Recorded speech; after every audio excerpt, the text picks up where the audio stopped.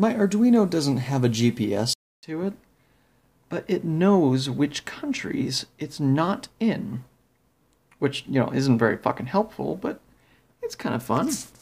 And you might be wondering how it knows, without a doubt, what countries it's not in.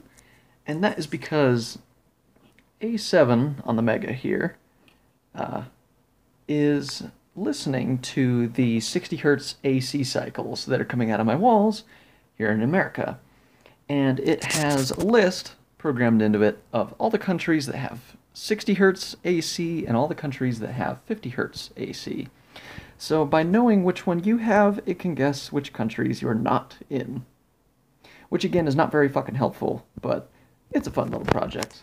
And if I cause a little bit of interference or unplug the antenna here, I get a fun little error.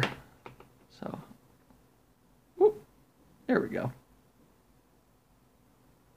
So if you don't have enough AC in your house, then you'll get this message.